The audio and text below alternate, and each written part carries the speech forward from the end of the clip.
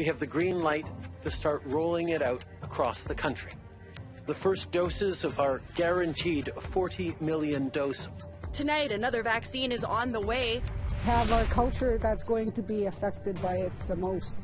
And concerns over the Alaska-Alberta railway.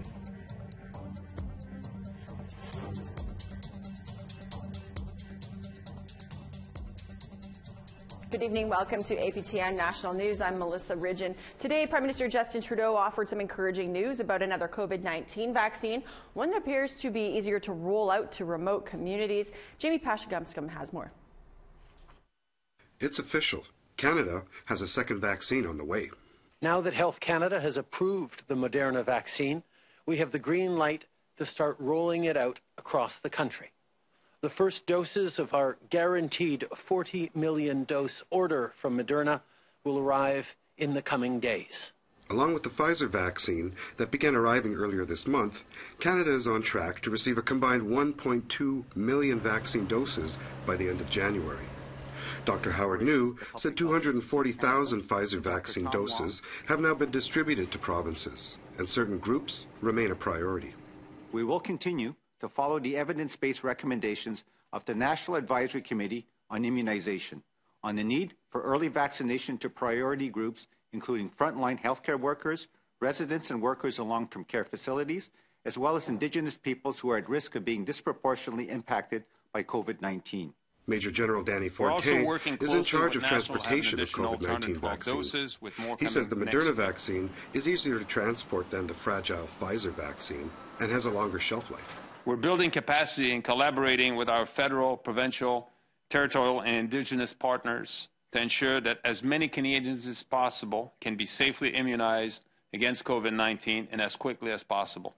Chief Medical Officer for Indigenous Services, Tom Wong, says he remains concerned over increasing cases on First Nation communities. And getting the Moderna vaccine to Indigenous communities will be a high priority. We are taking deliberate steps to ensure the safe, efficient, and equitable distribution of the COVID-19 vaccines across Canada, especially into the territories, Indigenous, isolated, and remote communities, and impoverished urban Indigenous settings. With the Moderna vaccine scheduled to arrive on December 28, Trudeau says we're not out of the woods yet, and people need to stay apart and safe over the Christmas holidays. Jamie Pashagumskum, APTN National News, Ottawa. The Yukon government says it's expecting its first delivery of Moderna vaccine by the end of this month. In January, 7,200 doses will be distributed to the territorial government. That's enough to vaccinate 3,200 people. With a population of 35,000 people, the Yukon is expected to receive around 50,000 vaccine doses, which would cover the required 2 doses for 75% of the population by early 2021. Yesterday, territorial officials said that the vaccine could be shipped to the territory within as little as 48 hours. Our teams have been dedicating themselves to ensuring success with the vaccine strategy, and each day we become more prepared for the arrival of vaccines in Yukon. 2021 will start off positively as vaccines arrive and as we continue preparations to get vaccines into the arms of as many people as possible. A proposed railway connecting Alaska to Alberta is currently in consultation with Canadian stakeholders and could soon be a reality. While its supporters say the line will bring a much-needed financial boost to Canada, critics in the Yukon argue it'll destroy the environment and encroach on First Nations. Sarah Connor explains. This map shows a proposed railway line that would connect Alaska to Alberta by 2025. The A2A is a $22 billion freight rail project that would travel from Fort McMurray to Anchorage's deepwater ports. It would move oil, container goods, and passengers. I'm totally against the railroad. Anne Mees is from Selkirk First Nation in the Yukon and works for the Canadian Parks and Wilderness Society's Yukon branch. She says much of the 2,500-kilometer railway will pass through the Yukon and Northwest Territories, and she's concerned that it will cause major environmental damage, disrupting waterways and traditional hunting grounds. Now, we rely a lot on moose. The moose population will likely decrease. And I said we don't know how many waterways they'll go through. While the exact route is still being planned, the Wilderness Society figures the A2A could go through as many as 5 First Nations territories in the Yukon, including Mises. We have our culture that's going to be affected by it the most, because we're going to have to change our way of thinking to accommodate a project that is new to us. John Curtis has a master's degree in environmental policy. A few weeks ago, he started a petition against the railway, which already has over 350 signatures. He says that the rail line will move oil while avoiding British Columbia, where there's heavy resistance to pipelines and rail transport. They're looking at transporting up to 2 million barrels of oil a day. And no wonder they're being silent about that. Yukon government declared a climate emergency, and that would be a climate disaster. A2A has promised over $100 million in environmental assessments and vigorous consultation with some Indigenous groups, including rerouting if First Nations disapprove. But Curtis is still skeptical. You can't. There are First Nations all throughout the Yukon and Northwest Territories. I don't see how that would be possible. I really would like to see this project move forward to the benefit of everybody. Michael Cram is a Conservative MP from Saskatchewan and an A2A advocate. He says it's much needed in the prairies because of frequent backlogs of wheat, oil, and potash. Anytime that we can build either a pipeline or a railway or some other type of infrastructure to get goods moving, that's always a good thing for the landlocked provinces. Cram says A2A expects 28,000 jobs to be created by 2040 and that there's economic benefits for Northerners. You know, right now, foodstuffs have to be flown into the north, and that can be very expensive. If foodstuffs and other products can be brought in by rail, the price goes down and everyone will have more money in their pockets left over. A2A has already secured approval from President Trump to start building in Alaska and is currently in the consultation phase with Canada, which could take years to complete. But for Ann Mees, there's no price tag high enough that can be put on the land. For what the dollar is worth, the destruction is going to be 3 times that dollar. Sarah Connors, APTN National News, Whitehorse. An Inuit organization in Yellowknife is looking to spread holiday cheer while tackling food insecurity. Charlotte Moore-Jacobs has more. It's like Santa's workshop, but the stakes are higher. As the Yellowknife Moot Inuit Katagi tackle food insecurity, one hamper at a time. One of the missions of the organization is to provide food security for Inuit in town. There are a lot of economic challenges in accessing fresh foods and nutrient-rich foods, especially during a time of COVID where people have lost their jobs and are struggling financially. Coordinator Tanya Roach says the 65 hampers going to Inuit families in Yellowknife will do more than put food in the cupboards. I always found that when I go visit an Inuk person, they're often cooking or there's food on the table and it's come and eat. It's a very relaxing way for us to just sit and enjoy each other's company. Typically, folks would gather for a Christmas feast. That won't happen this year. With COVID-19 restrictions, the nonprofit is pivoting to help those who need it most. Dakota Sarzwick and her mom, Valerie Kimiksana, are thankful for the hamper. Can you give a smile from that neck? Dakota is 22 and a new mom to a 3-month-old daughter. She herself is getting to know her Inuvialuit roots, reconnecting with mom after many years. Over the country foods Yellowknife Moot has provided is greatly welcomed. My adopted family didn't like country food at all. They didn't like caribou, they didn't like char, and I'd like her to grow up with all that kind of good stuff, because I'm not used to eating our country food, right? Kimiksana says Inuit diet has changed since she grew up in Tuktoyaktuk, Northwest Territories. And even though food is cheaper in Yellowknife, it's financially challenging for Inuit in the city. Paying the rent. You have very little for food or for bills, for that matter. So $1,500 a month is a lot of money. So many bananas. But the gift of giving isn't limited to the holidays. So we're a pretty new organization, but we have the intention of growing as big and wide as we could. So that includes like social welfare, financial assistance for post-secondary education, being a resource center for Inuit in town looking to progress their lives forward. The Yellowknife Moot say they hope to make hampers a regular occurrence and provide Canadians with food for thought on the reality of food insecurity beyond a Christmas break. Charlotte Mort-Jacobs, APTN National News, Yellowknife. It's time for a break, but here's some of APTN's Winter Solstice Indigenous Day Live.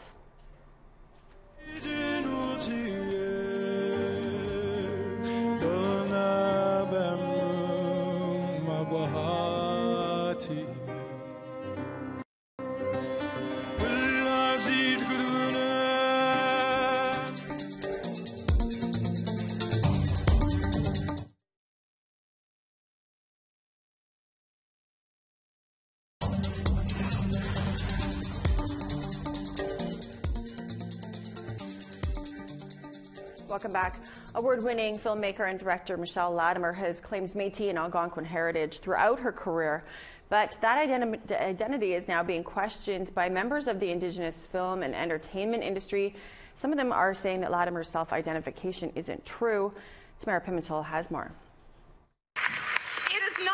Time to be Indigenous. Michelle Latimer gives an acceptance speech in 2018 after Vice Production Rise won a Canadian Screen Award for Best Documentary Program. Over the last week, there have been questions around Latimer's Indigenous identity after a National Film Board media release stated Latimer is of Algonquin, Métis, and French heritage from Kitigan-Zibi in Quebec. Latimer said on Facebook, "I made a mistake in naming Kitigan-Zibi as my family's community before doing the work to formally verify." People in the Indigenous media and entertainment industry have been speaking up. Author and actor Gitz Deranger was a host for Rise and worked closely with Latimer. For us that have been duped, for us that have bought into that false image that she was portraying, you feel so used. Like, I feel like my skin color and my ancestral line was weaponized to further her career. Latimer has since resigned from the second season of Trickster, and the National Film Board is pulling her documentary Inconvenient Indian from distribution. It won't be playing at the Sundance Film Festival. Latimer's claim of identity sparked outrage on social media. Heisla novelist Eden Robinson, on whose novel the Trickster series is based, took to Facebook. "I feel like such a dupe. I don't know how to deal with the anger, disappointment, and stress." Inuk filmmaker Alethea Arnakak-Baril wrote, "Michelle, I call on you to return your Doc Vanguard Award." The Documentary Organization of Canada says Latimer has agreed to return the award, which was presented to her early December. Deranger says Latimer has robbed other Indigenous talent of opportunities. We want to see ourselves succeed, people from our nation. And then when this happens, they rob us of that. They just take our stories, and they've always done that. They've always taken our stories. They've always retold our stories. They rob us from these moments.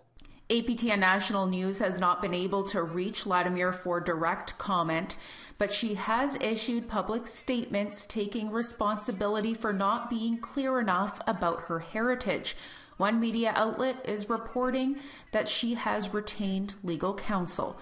Tamara Pimentel, APTN National News, Calgary.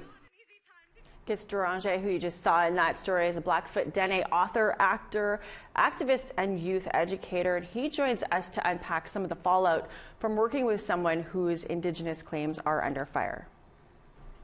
So this, of course, isn't a comfortable or pleasant topic. You'd made a social media post talking about working with Michelle Latimer after the story broke last week. You worked with her when she was at Vice for a series called Rise. You'd said in your post, I thought it was cool that there's a series led by an Indigenous woman with Vice, but what made it to air, you wrote, disgusted you. You've said that you don't know how to move on from this experience. So can you explain, what's going on for you with this? And I really didn't feel like I did right by them. Like, I was there, I got to see them, and I felt like I had no creative control over the episode, but I felt like it contributed to the negative stereotypes of Winnipeg. So you didn't have control over this. I guess that goes back to sort of what everybody's talking about. What didn't make it to air, what ended up on the cutting room floor is, I don't want to put words in your mouth, but why do you think that the feeling that you got as an obviously Indigenous man, why wasn't that what would have went to air? Is it because of who's telling the story? It's non-Native people telling our stories. It's often poverty porn fodder, and you can look at something like Pine Ridge, and it's like every few years, every 5 or 10 years, there's a new poverty porn piece that comes out of Pine Ridge from some non-Indigenous person who wins awards and then never goes back. Me and my buddy Mark Tilson, who's Lakota, we often talk about this. If poverty porn could save Indigenous peoples, it would have already happened decades ago. Yeah. But they like retelling that same story, and I believe it's because they don't know any other story about us. They don't really know who we are.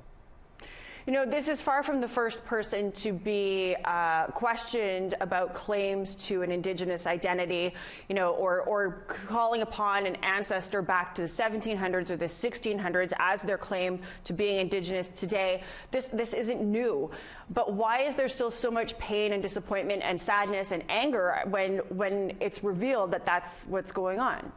I've just noticed in the last few years that it's easier for a non-Native person to claim Indigenous ancestry and be accepted than it is for our Black Indigenous brothers and sisters and family to be recognized as Black Indigenous or Indigenous and accepted than it is for these non-Native, these white people to come in. And we allow them in our spaces.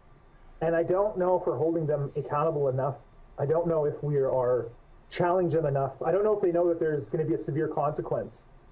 And some people are just fine coming in and telling the story and never coming back to the community, never helping out, extrapolating whatever information, whatever they want from us, and then never coming back. And I really believe the only way that this will change is if we start hitting them in their purses and their pockets. The places that have awarded them, recognition, grants, if they start asking for all that stuff back, if we took back the awards, if we took back the money, I think that then they'll know, and then they'll start to understand that there's a heavy price to pay. But right now we're not seeing it. Right now it's just, you get some shaming from us Indigenous folks. You get some Indigenous apologists who are like, let's just make space for them. They might not have known any better, or they might be a little crazy. And we should just let them be. But the reality is that they're robbing us, Indigenous peoples, of our opportunities to really succeed. To really break those barriers. And there's more than enough talented people out there who can write better, who can direct better, who can produce better than Michelle. And they're denied these things over and over again. And who's taking their spots? People like Michelle, people like Joseph Boyden. They're just robbing us of our potential. Lots to chew on, and I guess all we can do at this point is see if there's going to be change that goes in that direction. Thank you for taking the time to lay those points out for us. Thank you. Since the CBC broke a story a week ago casting doubt on Michelle Latimer's Indigenous claims, she has resigned from the CBC show Trickster, and in a statement has said that she continues to research her ancestry. We have to take another break. Here's another highlight from APTN's Indigenous Day Live Winter Solstice.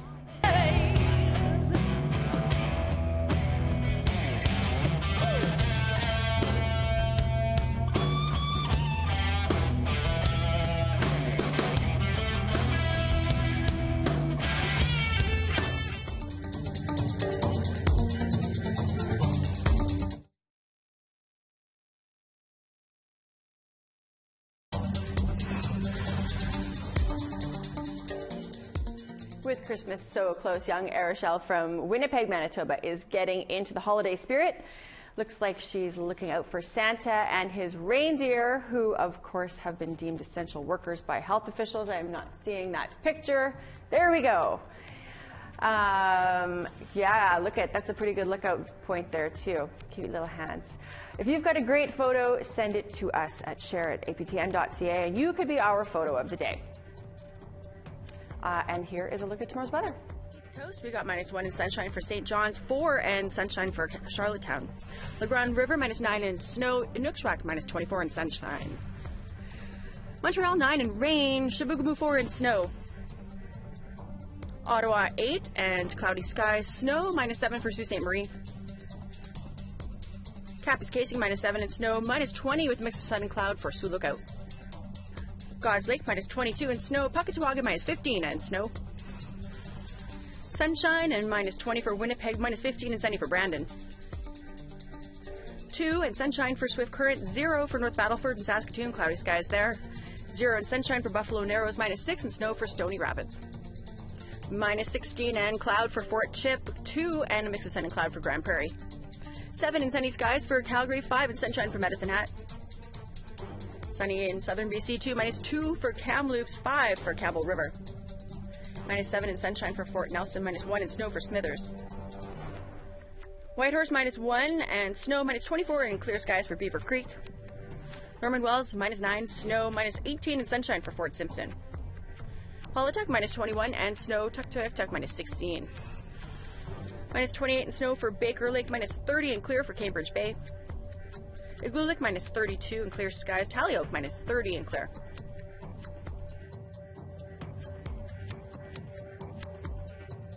The Winnipeg Aboriginal Film Festival will be taking its 2020 event online this year. The 6-day festival begins December 27th and runs through New Year's Day. The festival is the 3rd largest in the world, dedicated to showcasing new Indigenous films across Canada and the U.S. 40 films will be available on demand throughout the online event for viewing. The event will also feature a variety of live streams through the 6 days, with actors and directors from films engaging with the audience. Each film is available to rent individually, or you can purchase a weekend pass that includes all 40 movies.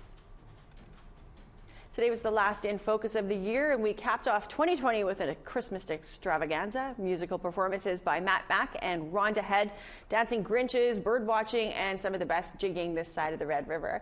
Mikey Harris and his sister Sierra, brother Jacob, and their TikTok sensations from Winnipeg. They have over 400,000 followers. Here's why.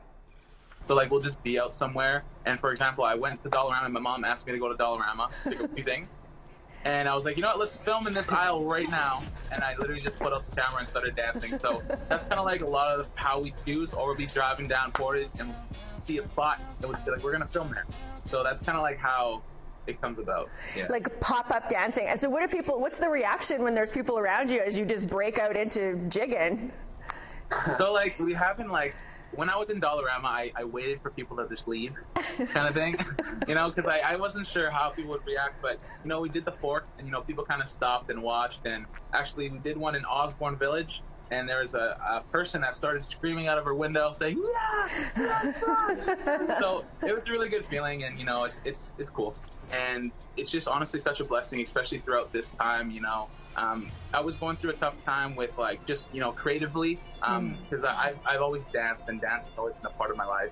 And, you know, when I started uploading on TikTok and, you know, people started like seeing it and it kind of blew up, it kind of gave me inspiration and motivation to keep going, and kind of let me know that I'm on the right track. So it feels really good, and I just feel really blessed. Love them so much. That is your Eve of Christmas Eve news. I'm Melissa Ridgen. Have a great night.